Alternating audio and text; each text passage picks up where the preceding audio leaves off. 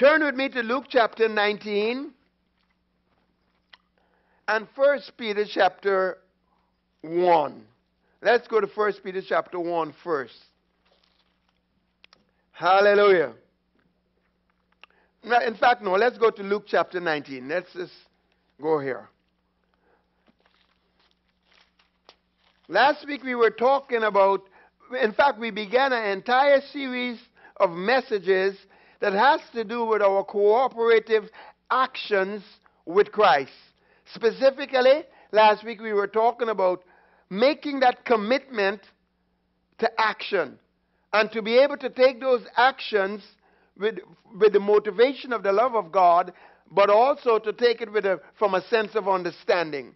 Today we're going to continue along that line, and specifically, I will make as an emphasis today, what are the foundational understandings that we need for Christ's interaction, for us to interact with Him, for Him to take the actions that need to be taken through us. Amen?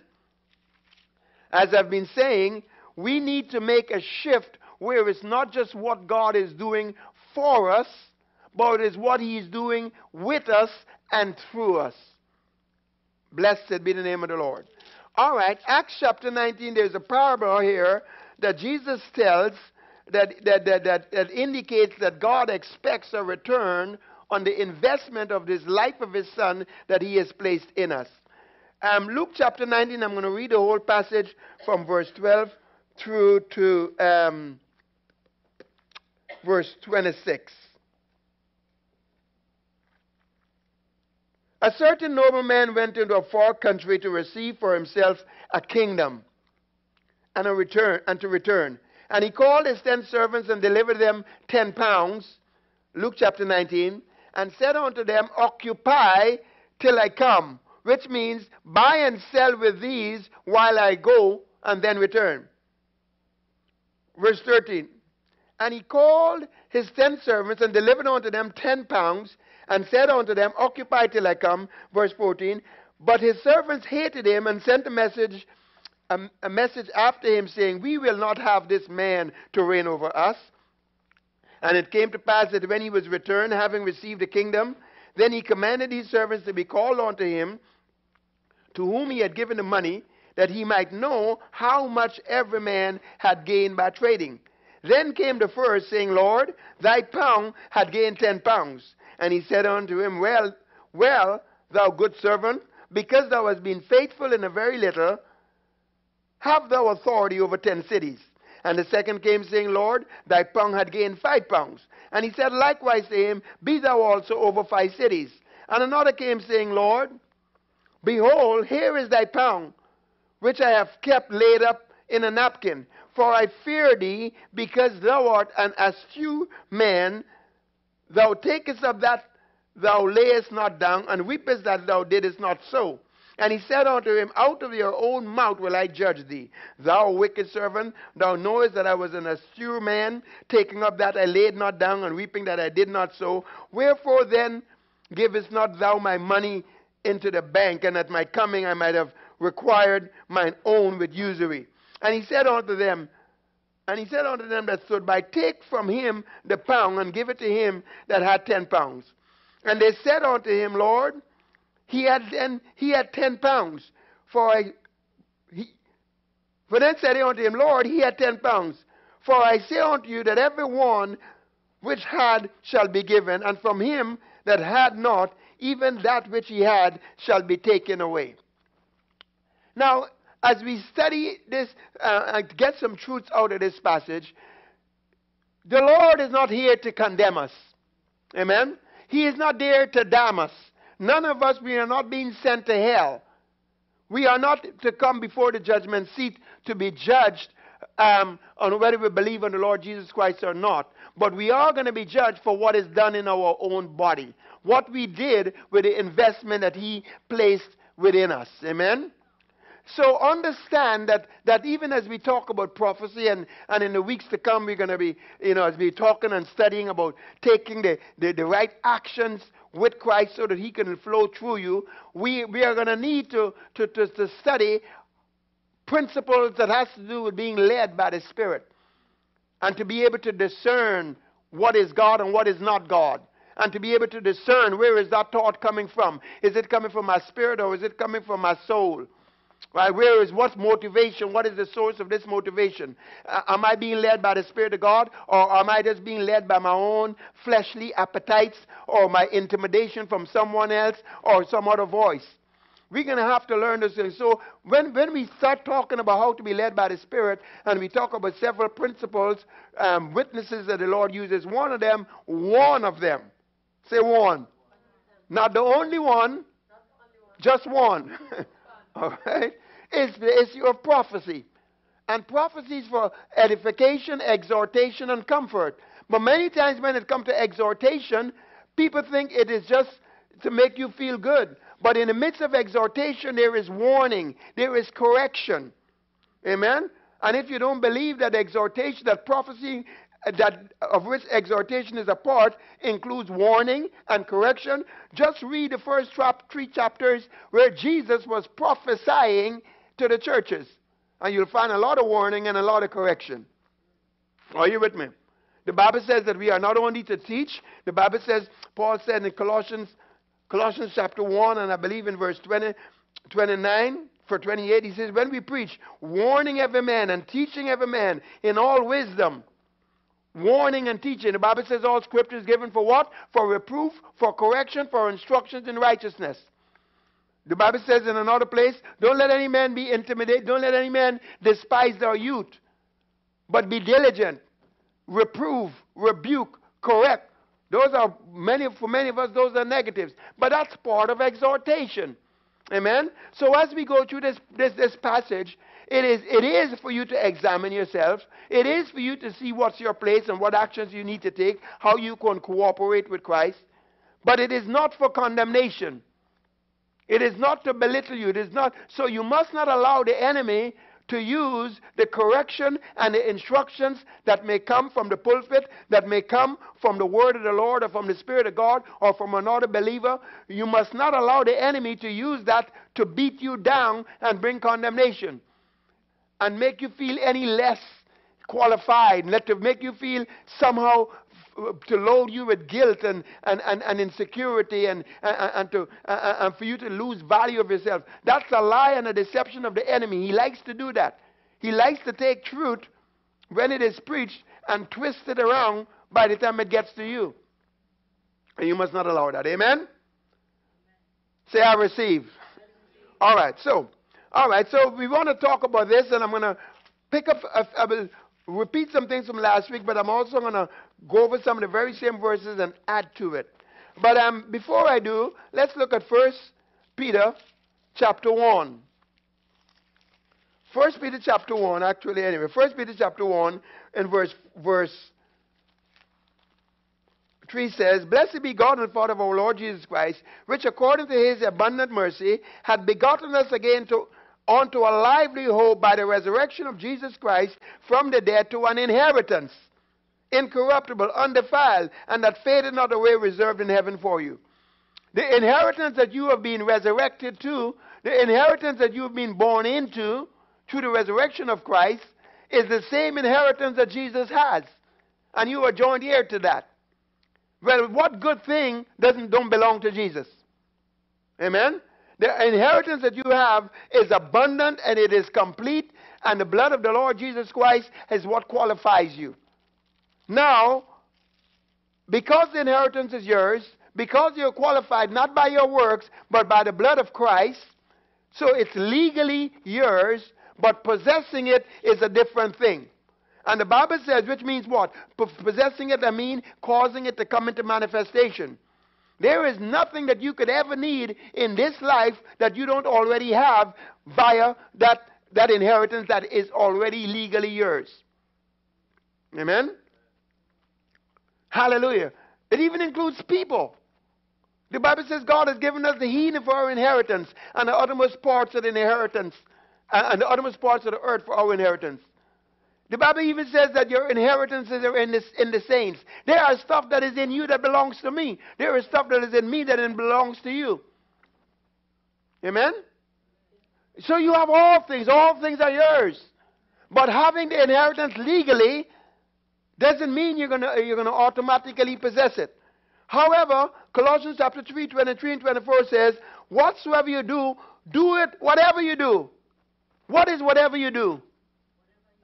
Is whatever you do. Amen? That means it's all you're doing.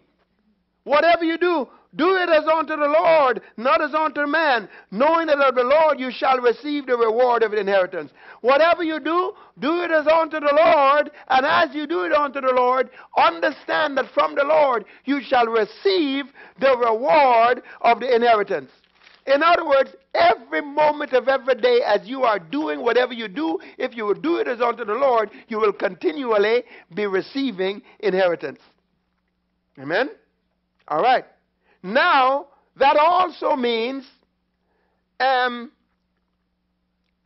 we are born again to an inheritance, but it also means that you will not experience or have the manifestation of that inheritance if you do not do what you do as unto the Lord. If you do not do, if you do not take action, if you do not obey the word, if you do not obey the Lord, then it would mean that you will not be able to receive your inheritance. In other words, the receiving of your inheritance is connected to actions. What action? Whatever you do, doing it as unto the Lord. See, if whatever you're doing is not as unto the Lord, no inheritance. But I want you to see your actions affect receiving inheritance. And quite frankly, the main key to your prosperity in every area is not the sweat of your brow. It is not even how many scriptures you quote, as important as that is. The key to your inheritance is receiving. Say receiving. Is receiving. When you do whatever you do is unto the Lord, you put yourself in position to what? Receive. The Bible says whatever you desire when you pray, believe you what? Receive and you shall have it. You can't have without receiving. I mean, it's so deep and yet so simple. It's about receiving. And if your actions put you in position to receive, then your actions become very important. Amen? All right, let's walk through this. Luke chapter 19. Glory to God. Let's walk through this. All right, let me just make some comments on some verses. First of all, verse 12. A certain old man went in a far country to receive for himself a kingdom and to return. When you got born again, you receive an eternal inheritance. It goes on to say, and he called his 10 servants, and he delivered unto them 10 pounds. What did Jesus deliver to you? What did he give to you when you got born again? I'm going to put it this way. So as to put it differently to how I put it last week and make a point at the same time. I'll put it this way. Ephesians chapter 2 and verse 10 says that you are God's workmanship, created in Christ Jesus. Amen?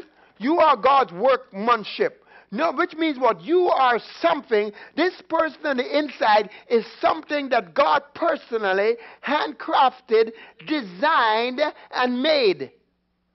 Now let me say that which he designed and made, this workmanship, this new creation, this new man, this design of God is perfect.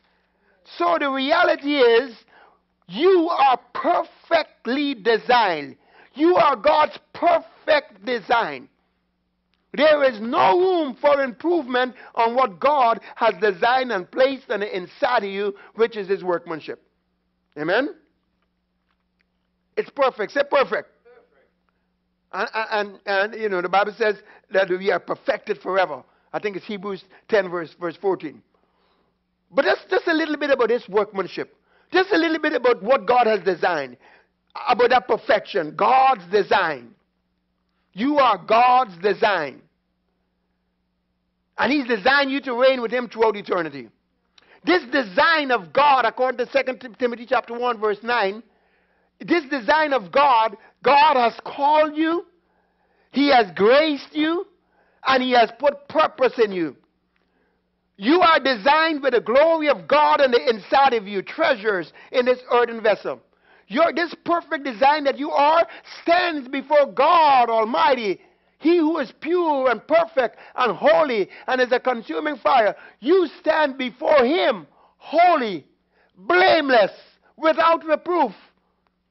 I think Colossians 1 verse 22. You are as Jesus is, perfectly designed. You are the expression of Jesus in the earth. You are of his fullness you have received. You are complete and entire in Christ, lacking nothing. You are designed by the Spirit of God, by the handiwork of God, to hear from God. The Bible says you are sheep and you what? Hear his voice. Say, I'm designed to hear. Now, we're going to go through this a lot faster by you cooperating, and I could get this inside of you quicker. Amen? So flow with me. We don't have a lot of time, so let's get through this. Say, I'm designed to hear.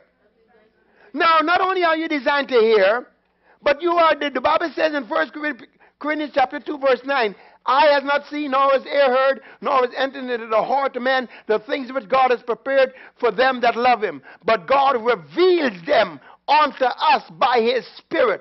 That means what? You are designed to see the truth. You are designed to see things that the five physical senses cannot pick up. Say, I'm designed to see. And it goes on to say in 1 Corinthians chapter 2 and around verse 12, it goes on to say, we have not received the spirit of the world, but we have received the Spirit which is of God, that we might know the things that are freely given to us of God. How do you like being in a wandering zone? But don't you like to be in the know? Well, you are designed to know the things that are freely given to you by God. The Bible says we receive an unction from the Holy One and we know all things. That anointing abides within us. It teaches us all things. And we know. Say, I'm designed to know, to hear, to see. As Jesus is, so am I in this world. Now, here, let me give you this if you can take it, and you can take it. Amen. The Bible says, but let me be very scriptural. The Bible says in 1 Timothy chapter 3 and verse 15, that we might know how we ought to behave ourselves in the house of God, which is the church of the living God, the pillar and the ground of truth. The Amplified says the prop and the support of truth. The body, we are the church, which is his body, the ground and the pillar of truth. The church, which is the ground and the pillar of truth. Are you part of the body of Christ? Are you? So you are the body of Christ. Jesus is the head, you are the body. The same life is in the head is in his body. The body has the same DNA. And the head is truth. He is the truth. That means the body is the ground and the pillar of truth. That means you are. Now, I'm going to say this real carefully. You are the truth. If your spirit man could pop out of you and everybody see it, they would see the truth walking around. They would see the truth walking around. It would be no deception. It would be the reality of what is already written and settled in heaven. That is why when we understand that, we are to be the manifestation of the truth. Say, I have the manifestation of the truth. And your spirit man don't know how to quit. He can't be intimidated. He doesn't get tired. The Lord is the strength of his life. Can you imagine if the Lord is genuinely the strength of your life? Can you imagine that was true? Imagine that it's true that the Lord, Almighty God, he is your strength and the strength of your life. And that strength is infused into your spirit. Would your spirit man know anything about quitting? Could he ever faint? That is the reason why the truth is your spirit man has the capacity to never faint.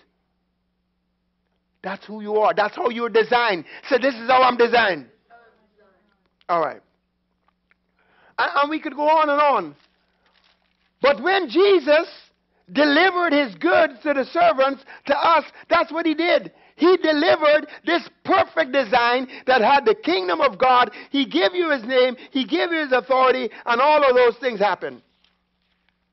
Now, we need to know, and now God said, now God expects a return.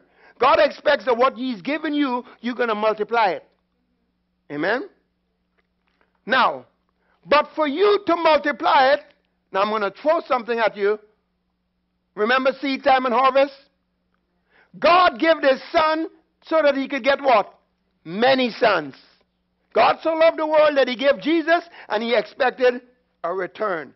He expected a multiplication from the seed that he sowed and many sons to come to glory. The law of seed time and harvest says no harvest, no seed, no harvest. So now God has placed this awesome treasure, the life of his son, this new work, his perfect design on the inside of you. He has placed treasures in that earthen vessel, the kingdom of God, giving you authority, giving you his glory, and he expects it to be what? Multiplied. But for multiplication to take place, seeds got to be sown. So if you want to hear it, for the truth of it, with few words, God expects and desires for you to become a God seed.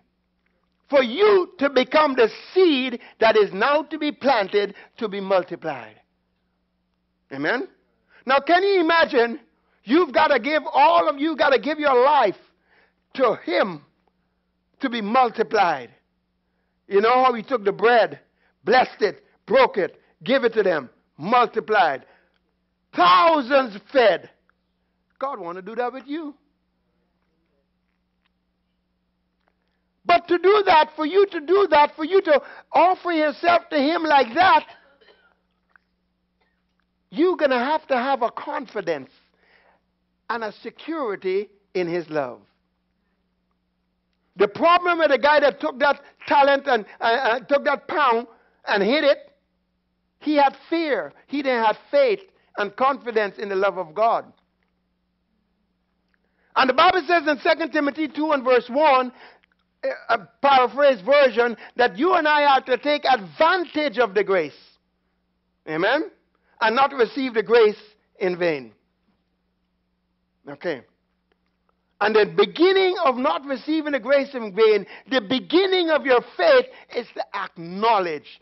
Acknowledge, this is who I am. I am designed by God to reproduce. I am designed with the very life and the nature and the kingdom of God. I am designed that as he is, so am I in this world. When you begin to think and speak and talk and acknowledge that that is so, the Bible says your faith begins to become effective.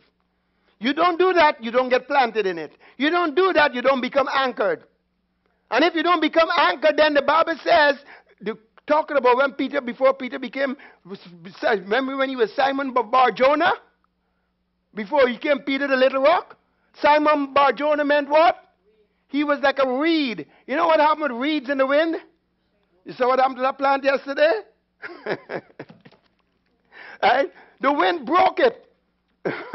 It just went everywhere. Well, the Bible says that if you don't become anchored, you become like a reed in the wind. So, but in order to become anchored, you have got to acknowledge the truth. That's the only way the communication of your faith becomes effective. You have got to step back and decide, I am designed to hear. I am designed to see. I am designed to know. I am designed to speak truth only. I am designed with a capacity to never faint, never quit, never give up. I am designed to be able to forgive other people's sins. You got to talk like that. You got to think like that. It's the process of the renewing of the mind. God loves me. I'm secure in him. He loves me as much as he loves Jesus. There is no good thing that he withholds from me. He has given me Jesus, and with him, he also freely gives me all things. It is a faith that it might be by grace. And then we recognize that, nevertheless, there are people out there who don't want to receive the truth. We are in a hostile environment. And in this hostile environment, we refer to that in offering time. There are circumstances in our situation that want to... Do you know your circumstances and situations is the devil trying to get a hold of your tongue? Your circumstances, situations literally want to come, grab a hold of your tongue and says, speak on my behalf. Say what I am doing. God, you're not supposed to speak what the circumstances are doing. You're not supposed to speak from the circumstances. You are supposed to speak from where you are in God. Where are you? You are seated in heavenly places and you are in Christ. When you speak to your circumstances from where you are in Christ, then you are responding to the situation as opposed to reacting to the situation. Amen? Huge difference. Does that mean we're ignoring stuff? No, we're not ignoring stuff. We're changing stuff. Amen? We are dictating. We are decreeing. We are declaring this is how it's going to be. We are being the voice of authority in this situation. And the voice of authority is not how loud you shout. Amen? It's okay to shout. Amen? I don't believe that the house would have been shaken in Acts chapter 4 if they didn't praise and pray and shout. We need to learn to shout. We need to learn to pray. We need to learn to do that. But the voice of authority is not about shouting. It is about knowing. Knowing in whom you have believed and knowing who you are. And recognizing that you are backed up by the throne of God and the sacrifice of Christ. Now, because God has so designed you, and He knows what He has designed, He has an expectation from what He knows He has placed inside of you. And He expects Jesus' enemies to be made His footstool. He expects you to rule over the environment. He expects that you and I will rise up above the curse. Amen? And furthermore, He expects that what He did, He'll be able to do through us. All right. Now, let's go back to Luke chapter 19 again. Okay, let's pick it up in verse. So verse 16, so they came back, and one said, I took your pound, I got 10. God says, here, we have authority over 10 cities. The guy with 5 pounds came back, he got 5. 5 more, have rulers over 5 cities.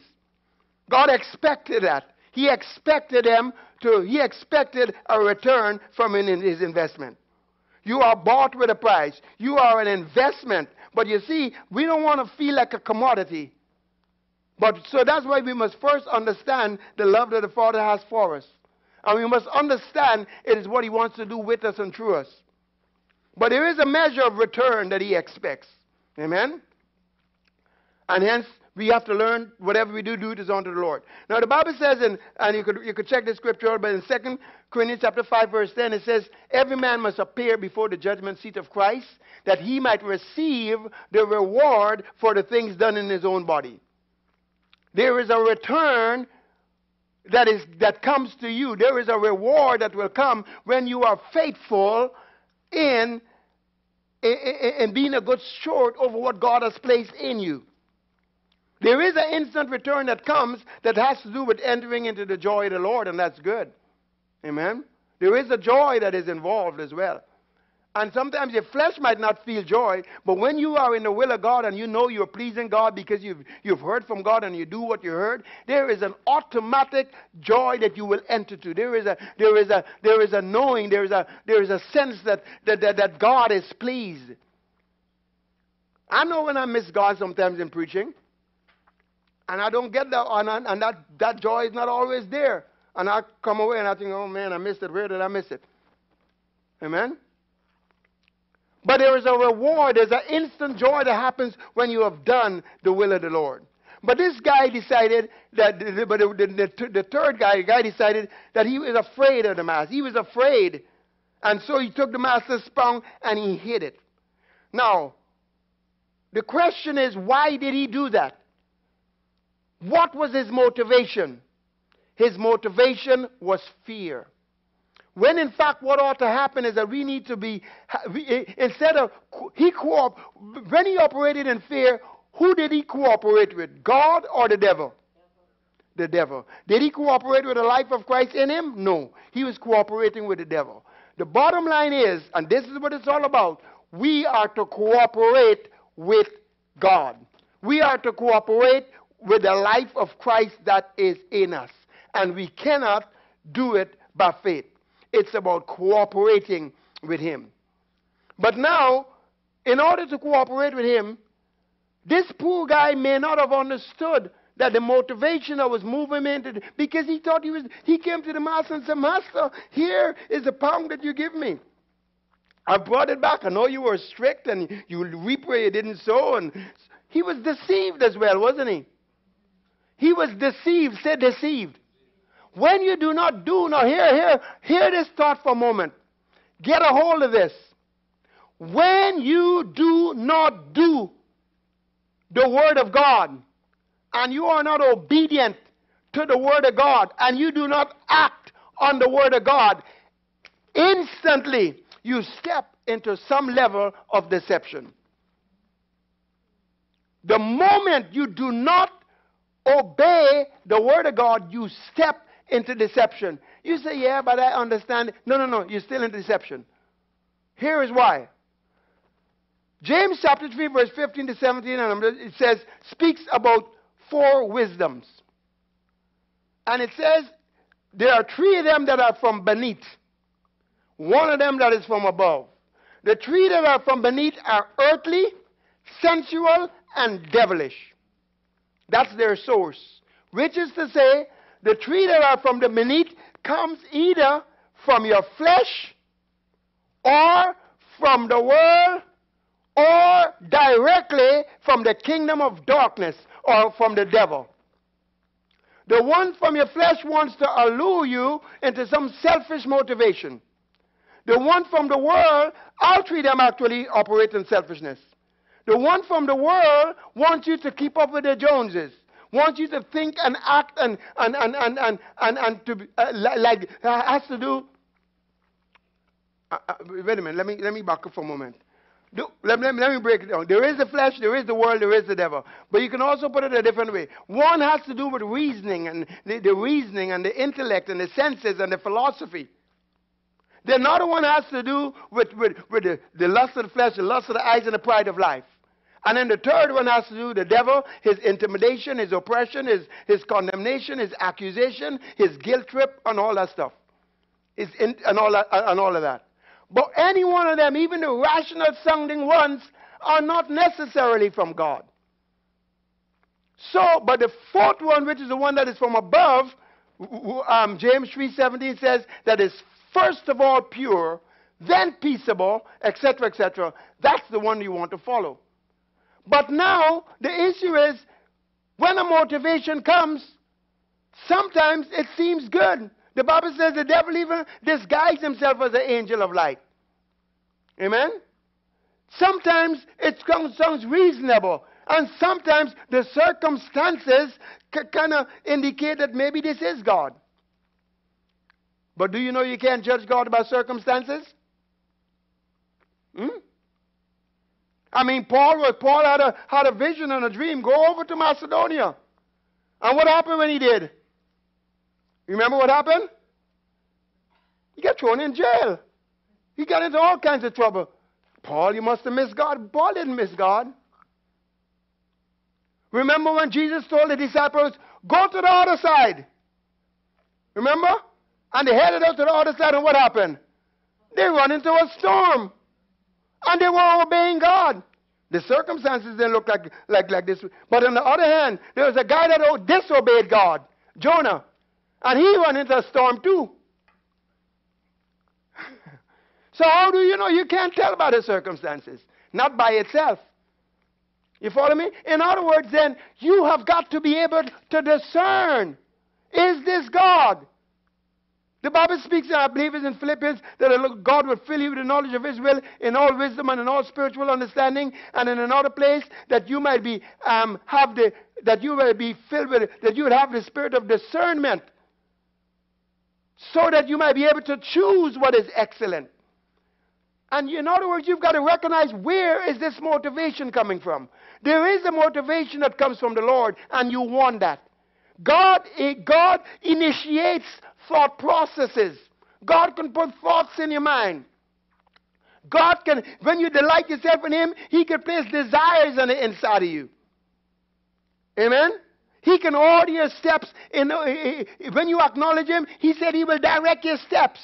And the steps of a good man are ordered of the Lord, and He delights in His way. In other words, then, all I'm saying there, I'm not trying to teach you how to discern right now, but what I'm trying to show you is, you have got to examine, where is the motivation coming from? Where is this thought coming from?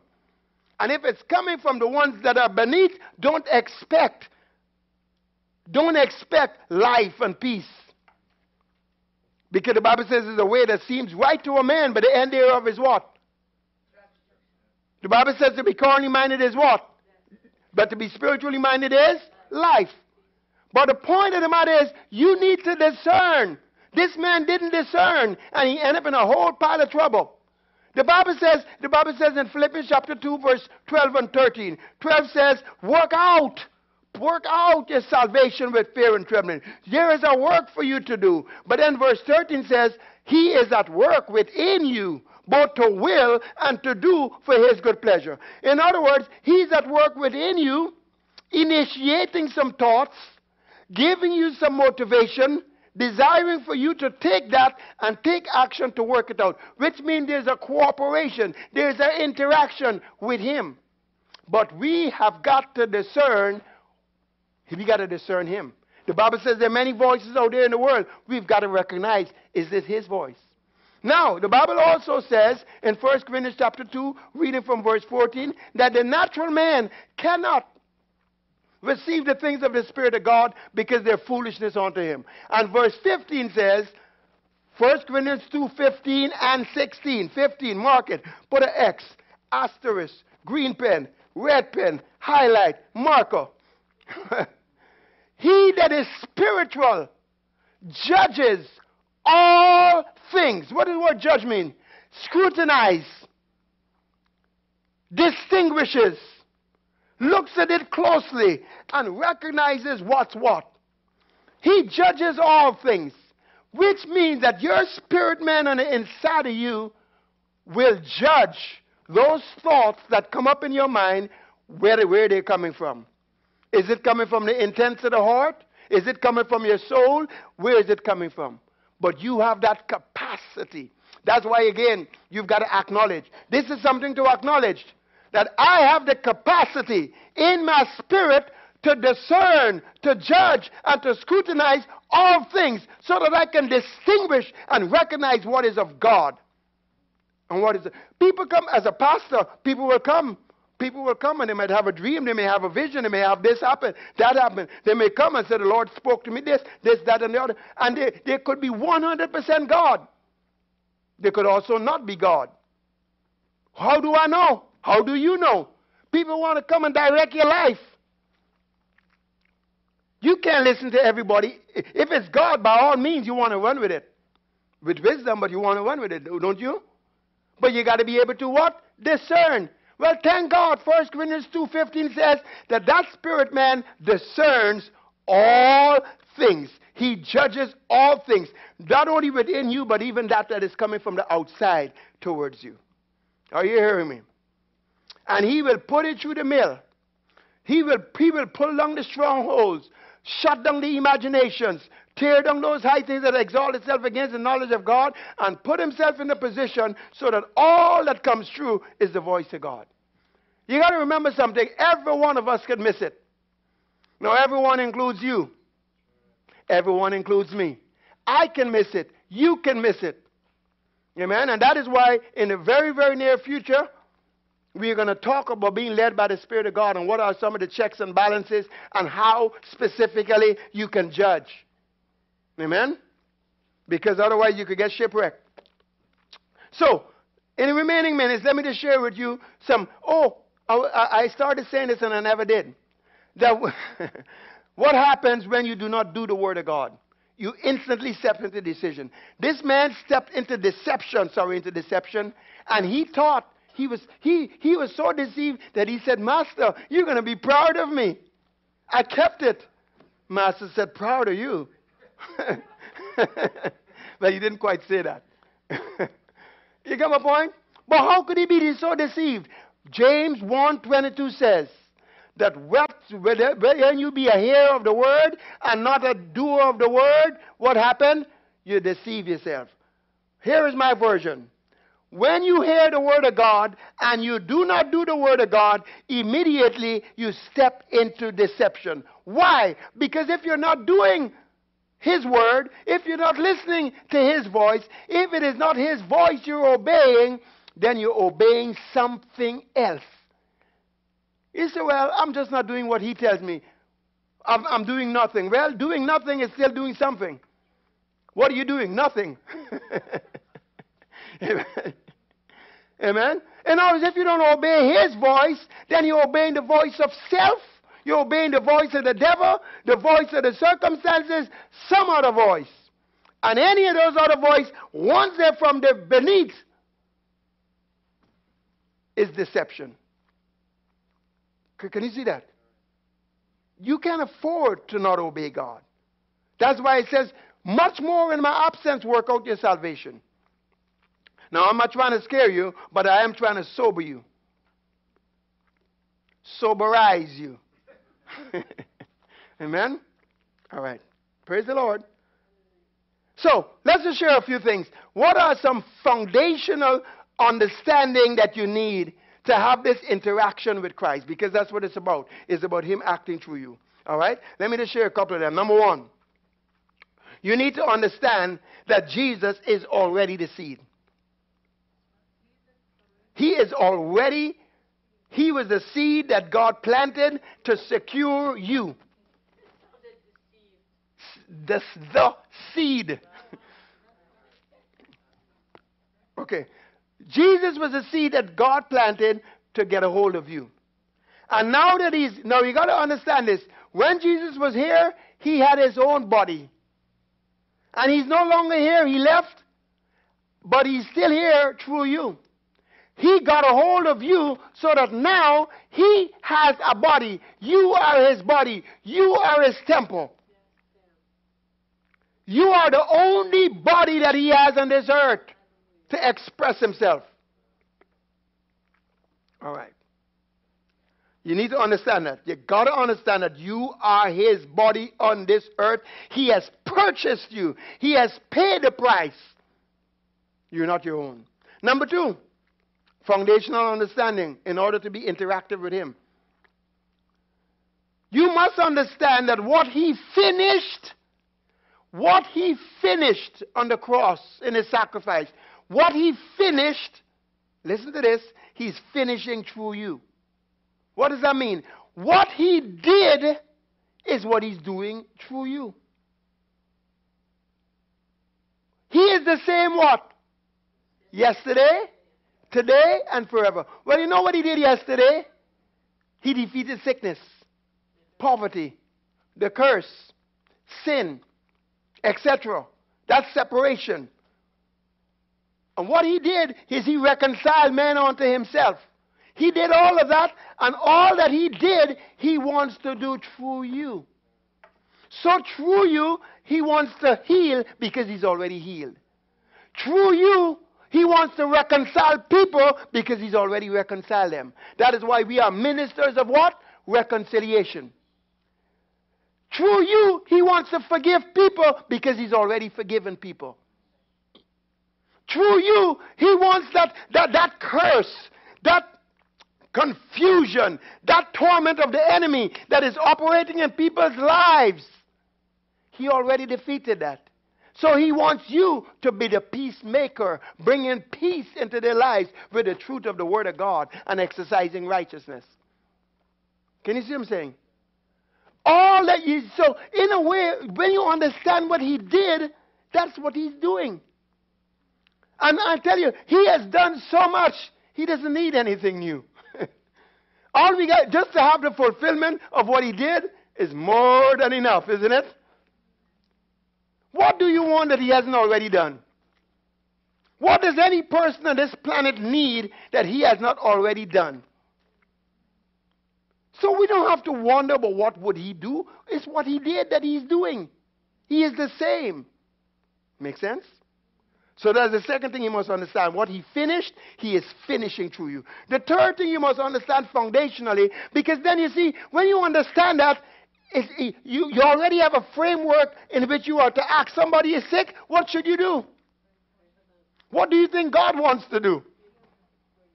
Somebody's underneath condemnation, what do you think God wants to do? For you to heap it up on them, condemn them some more? Somebody is guilt-ridden. What are you supposed to do? Right?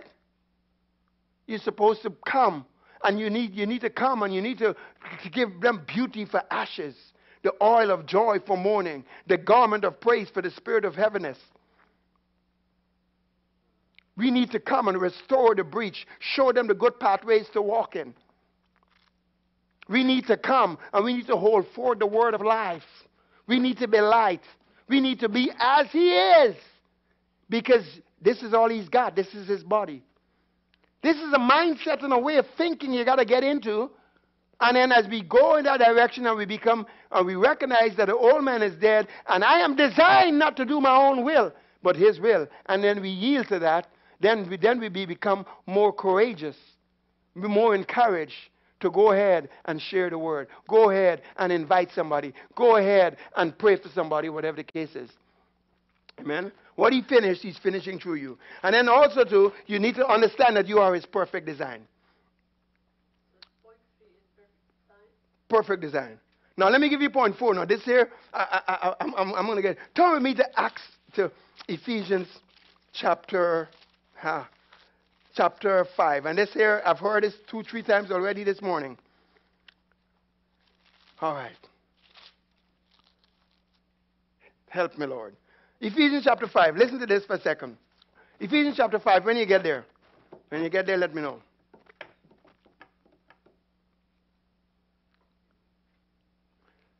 Say, Jesus has gotten me. I belong to him. He has secured me for himself. I'm not my own. I am bought with a price. I belong to him. And he is to be glorified in me and through me. You believe that? Yeah. All right. It is finished. Now, Ephesians 5 verse, let's pick it up in verse 25. Husbands, love your wives even as Christ loved the church and gave himself for it. We can say Jesus loves the church because husbands have to do with Jesus, wives have to do with the church. As Christ loved the church and gave himself for it, that he might sanctify and cleanse it with the washing of water by the word. So Jesus says, this church is mine. It's my body.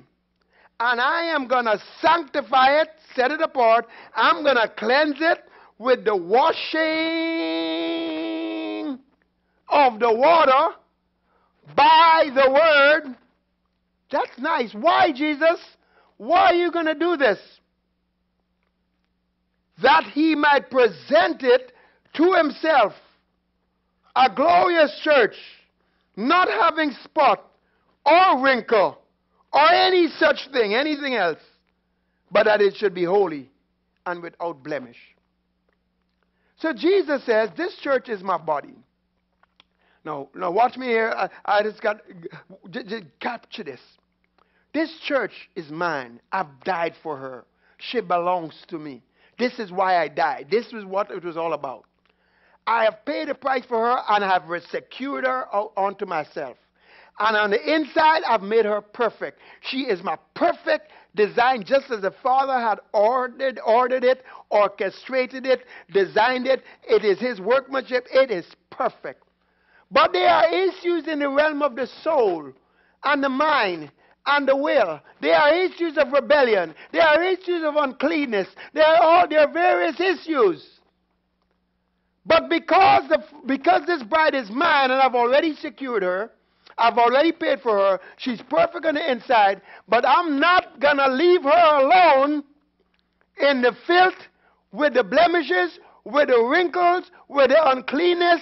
I'm not going to leave her like that. Even in her soul, I'm not going to put up with it. I'm going to stay here, and I am going to continually wash her with the water of the word, sanctify her and cleanse her, and I'm going to keep doing it until she is without spot, without blemish, without wrinkle, or any other such thing, until she is holy, not just on the inside, but on the outside. In other words, then, Jesus is saying, I am committed. Jesus is saying, I am committed. Not only have I begun this, but I'm committed to finish it. Have you ever heard Philippians 1 verse 6? He who has begun a good work will what? He will complete it. He will finish it. The Bible says in 1 Thessalonians chapter 5 verse 23 that he is able to sanctify us wholly, our whole spirit, soul, and body, and to preserve us blameless before his coming. And then it goes on to say, that he is faithful to do it. Here is my point. Jesus not only made sure that he has secured you, but he is guaranteeing that even as he has designed you, he is guaranteeing and he is committed to seeing it through. He is committed to the sanctifying, to the cleansing, to the washing, to the renewing. In other words, then, let's put it in practical terms. What he's saying is, in other words, Jesus is saying, now that I've secured you, the devil has no hold on you, you're not in his kingdom, you are mine. He says, I am committed to get your perception in line, to get your thinking in line, to get your attitudes in line, to get your mind renewed.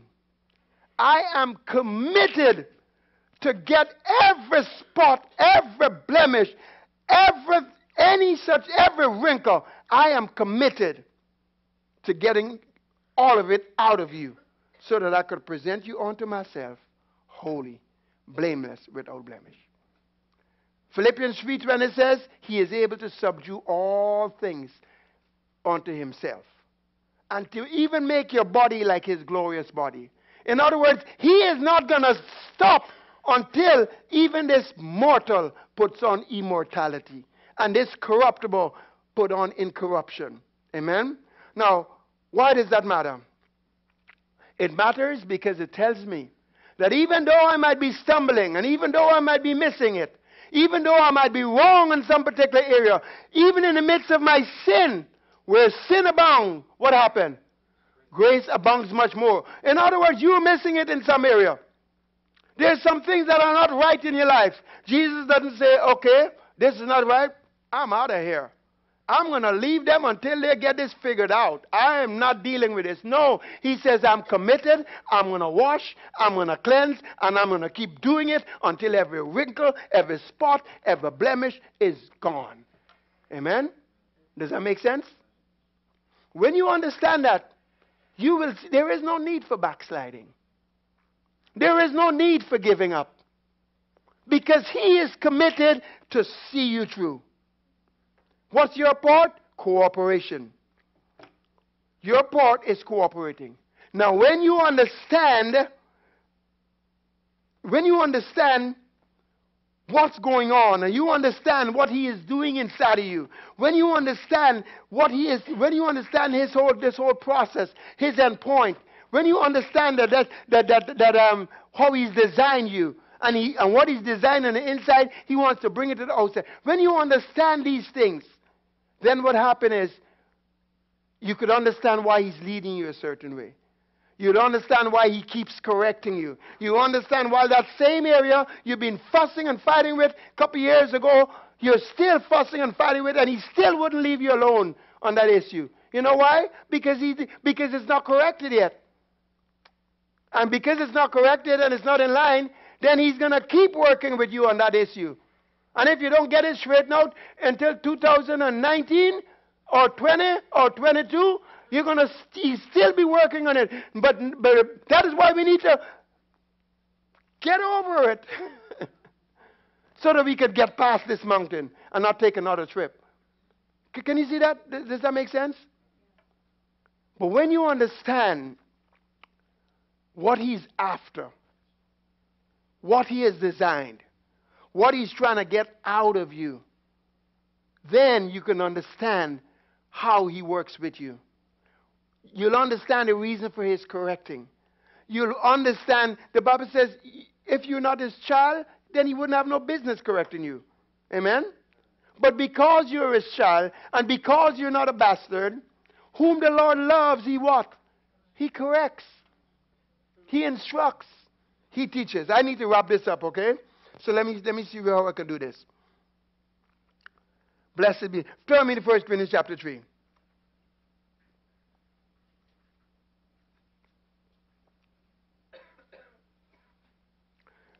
1 Corinthians chapter 3. The more you meditate on what Jesus did, what Jesus has done, the more you understand regarding the sacrifice, the easier it is for you to cooperate with him. Because everything that he's doing is based on what he's already done. You understand that? Everything that he's doing is based on what he's already done. 1 Corinthians chapter 3. The sacrifice is foundational.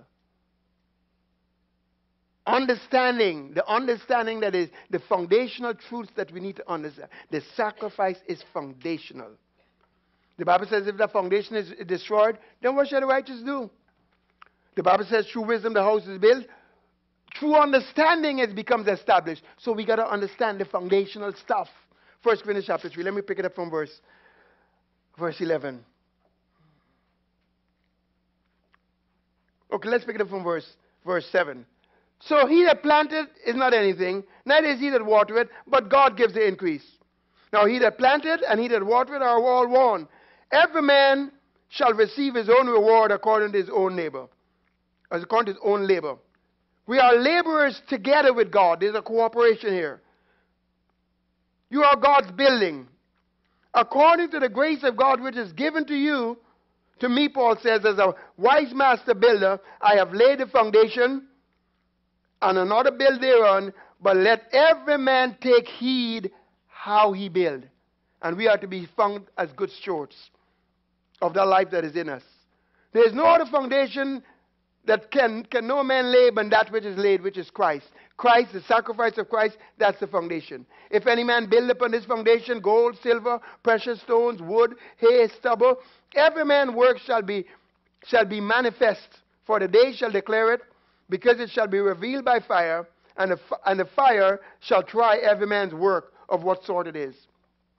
The Bible says in 1 Peter chapter 4, maybe around verse 10, I think it is, it says, have hospitality, but not grudgingly. What does that mean? As Christians, we ought to be hospitable. We ought to be nice. But sometimes I could just be nice because I'm supposed to be nice. But I don't really feel like being nice. I have to do it. So I'm nice and I'm hospitable. But I'm doing it grudgingly.